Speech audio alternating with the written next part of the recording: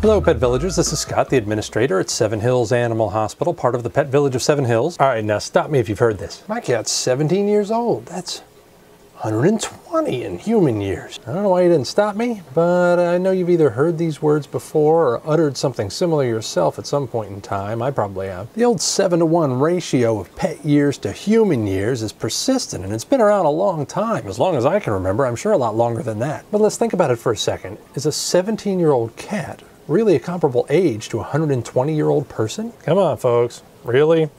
Seriously.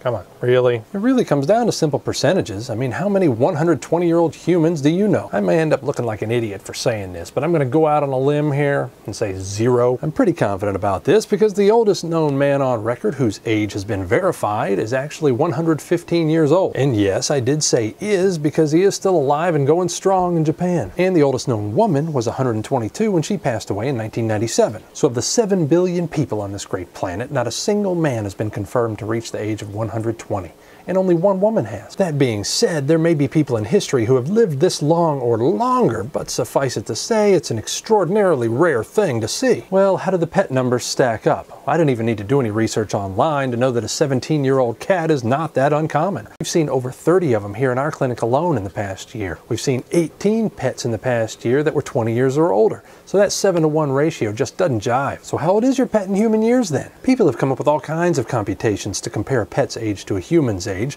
but really there's just too many variables to nail down an accurate representation. Are they a dog or a cat? Indoor or outdoor? Male or female? Purebred or mixed breed? If a purebred, what breed? The most significant factor is going to be a pet's size.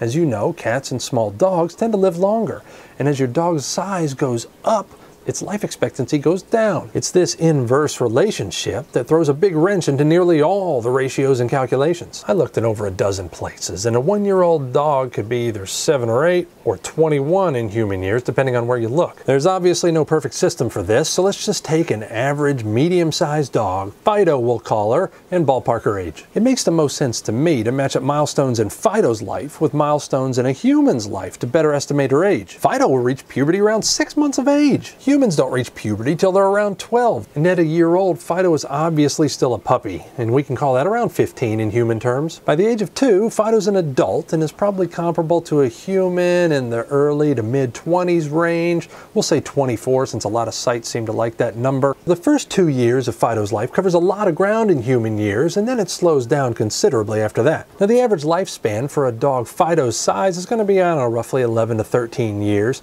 and the average lifespan for a human in the US is roughly 75 to 80 years. So if we say a 2-year-old Fido is around 24 in human years, and a 13-year-old Fido is around 80 in human years, we can do a little math to figure out the rest. So what that means is starting at the age of 24, we'll add about 5 years for each year that passes to figure out Fido's age. For a bigger dog, you'll add more years, and for a smaller dog or a cat, you'll add less years. So for a huge dog like a Great Dane, whose average lifespan is 6 to 8 years old, I'll add 9 years every year. Or for an indoor cat or a small dog whose average lifespan is 13 to 17 years, I'll be adding 4 years every year. So there you have it. Thanks for watching, and if you want to keep learning more about pets, vets, and what we think your pet would say if she could talk, please subscribe or check us out on Facebook.